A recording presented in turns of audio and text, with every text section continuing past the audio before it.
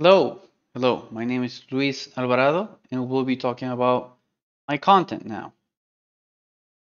So on my content, I want to open all this because I need to explain something specific about this section in regards to SEO and editing multiple pages. So when you want to edit specific pages, it's very important for you to know that on the BD platform, on the Brilliant Directories platform, there's two types of pages. You have what's called the static pages, which are these ones. That's why it says here, create and manage individual static web pages. Okay?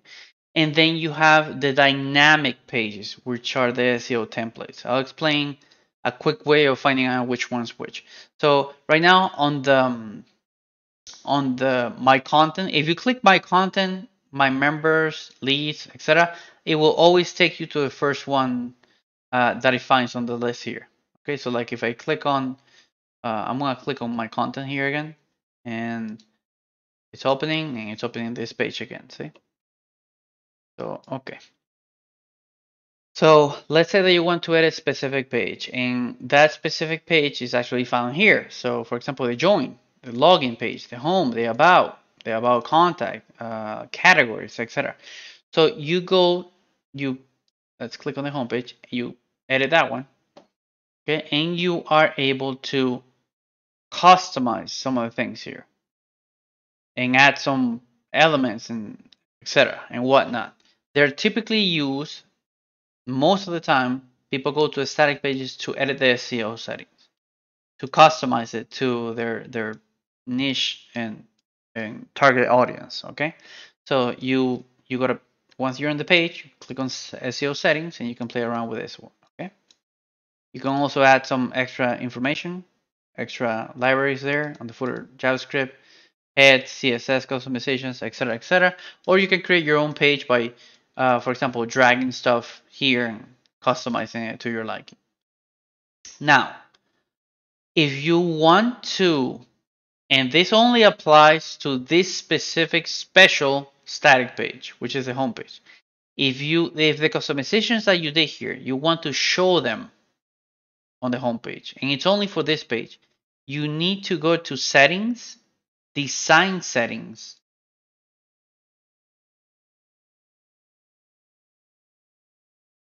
Okay, and then on the home page, there's something called the enable additional sections. Okay, this had a totally different name like a month back or something, but it has some settings, some options that you can play around with. But then it has this section 1, 2, 3, and so on. Here you decide if you want to show that customization that you did in the static page for the home. That's this option here, custom homepage content. So right now it had the homepage hero divider, I believe. Let me just refresh this because I went crazy there.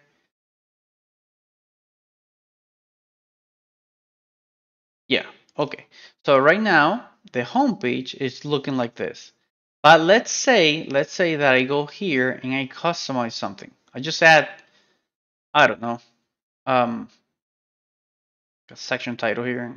I say section title, something like that. Okay, section 22 title, and I add a line break. Okay, and then I add, I don't know, something here, blah blah blah. This I save it.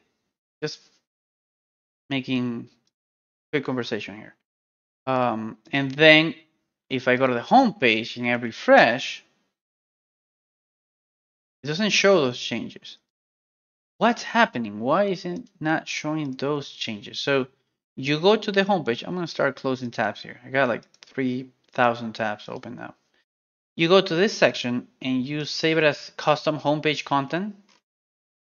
It could be this one, whichever you want. It's basically the order in which the elements, the sections, will show on the site. So you got streaming members second, streaming top categories, the job offer, the join offer, sorry, articles and whatnot. If I scroll down, you see newest members, the categories, join now, and if there were any articles, it will show that one. Okay.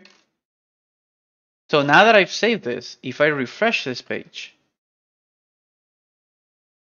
it shows that section, that area now. Okay, the custom one that I did. Let me put it back. Homepage hero divider. Let me remove all that I just did here. Okay, save it, and voila.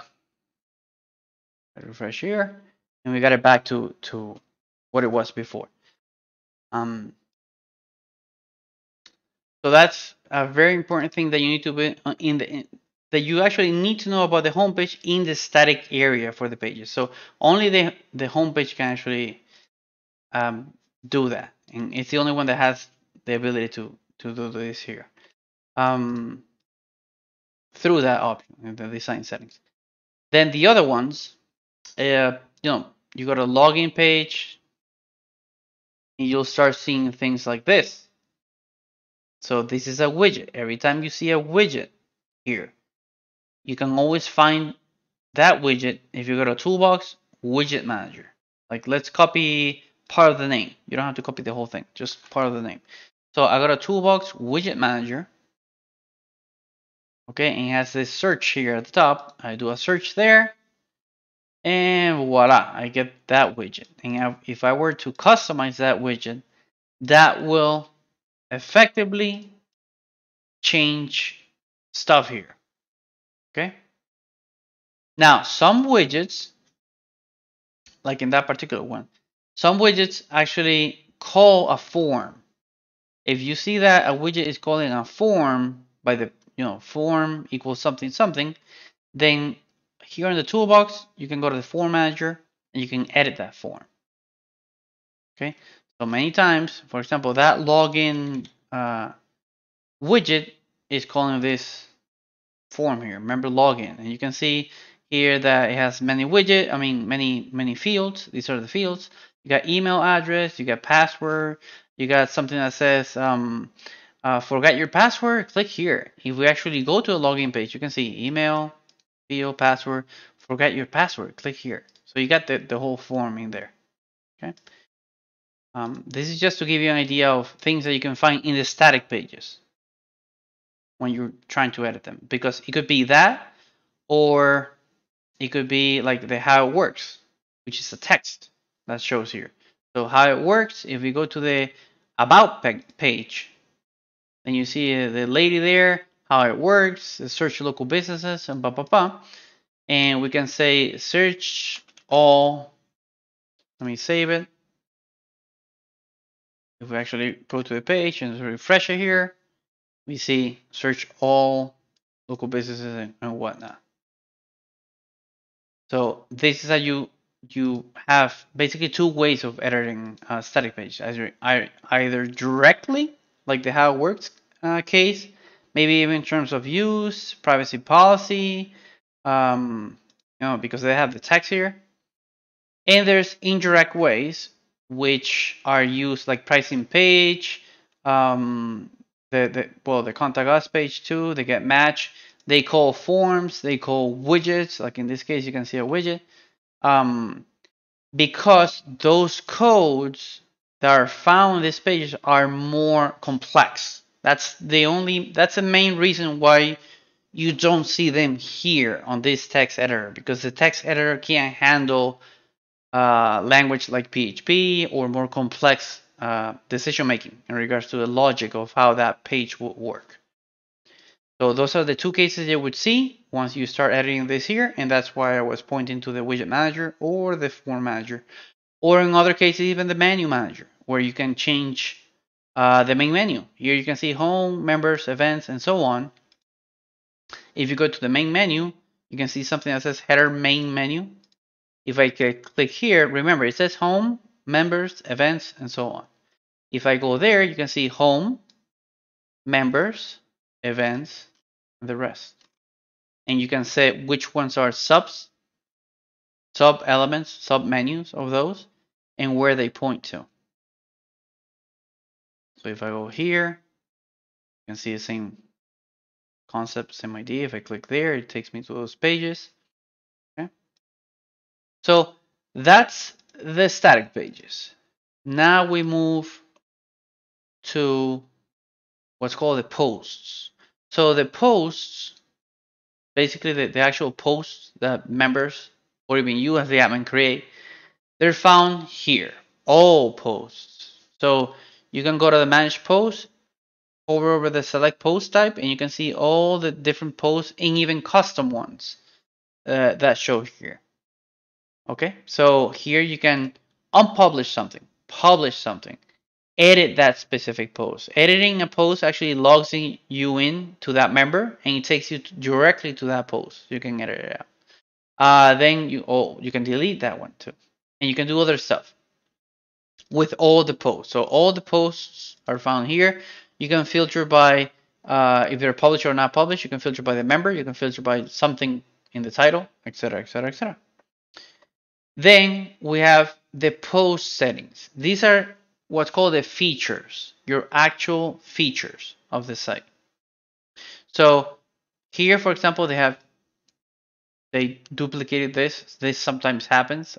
This is wrong. So if you have two features with the same URL, my recommendation is, and they're going to stay like that, don't do it. Just delete one of those to avoid issues with the system.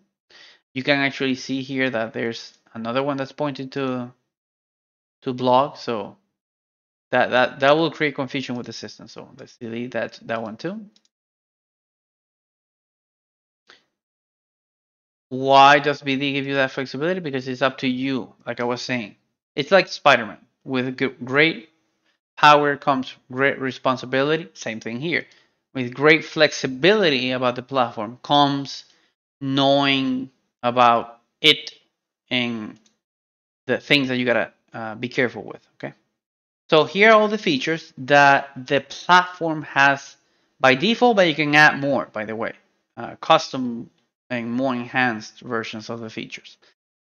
And you decide which ones the members will have in their membership plan. So here are all the features that a member can have, but depending on the membership plan that they join, could be a free one, pay one, or an upgrade to one that's already paid, etc., they get more features enabled. And even they can create more posts. So for example, the free one, a free membership plan, could give you one article or two or 10, but the paid one gives you 100 or 1,000. So that's some of the ideas. All these features have three parts that you can play around with. You have the profile page for them. This basically applies for members and some parts of the feature. And then you have the more detailed ones, which are for search results. So these are the search results and code. So when you see a member, when you see a search results for articles, jobs, etc., and on the actual search results page, this is the code that's being executed there. And here's where you come and edit that out. Now, when they're not in the search results, when they're in the actual post, reading the full post, it will be this one, the detail page design. So here's where they would see that information and whatnot. Okay, so that's the post settings, basically the features. If we go to the SEO templates, I was making sure that you remember that the first one was static pages, because these are the dynamic pages. Dynamic because they change depending on the information that's being served. So for example, this dynamic page handles members. So if I were to edit this one out for SEO purposes, basically, whatever I do here would apply for all members. So it's not one page. I'm actually changing something for multiple pages. Okay, that's what the SEO templates are for. So, for example, here you have the search results page. Okay, beautiful. But then you got another type of search results page, which is main category only, subcategory only, main and subcategory, country only, and so on. These were optimized a couple of years back for SEO related purposes.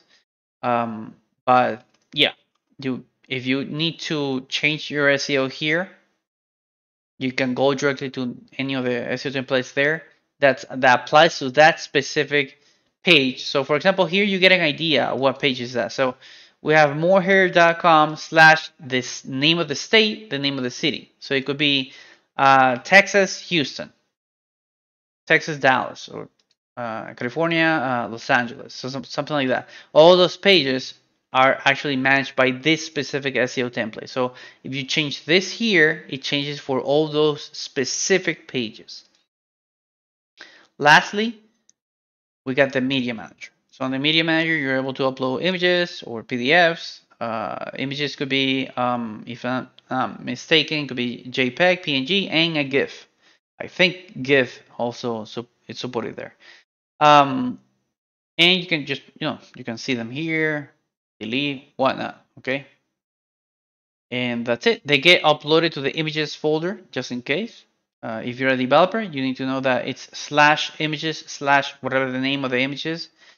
For business owners, I always highly recommend not uploading images with spaces, with special characters, is to avoid developers having to deal with issues that are caused by that, or Google having to guess even more about what an image or content related to a page is for, through, in this case, through the image. They actually use something called EXIF, so they're able to analyze an image.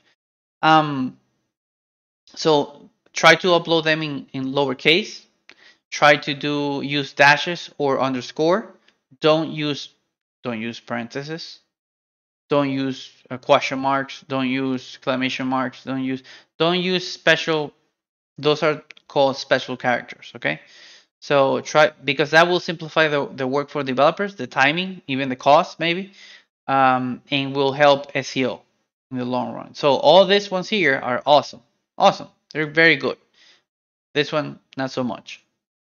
So yeah, that's my content basically. So think positive, and we'll continue with other sections here once I've got approval from an owner, so I can do a video with them. With that said, think positive and big hugs.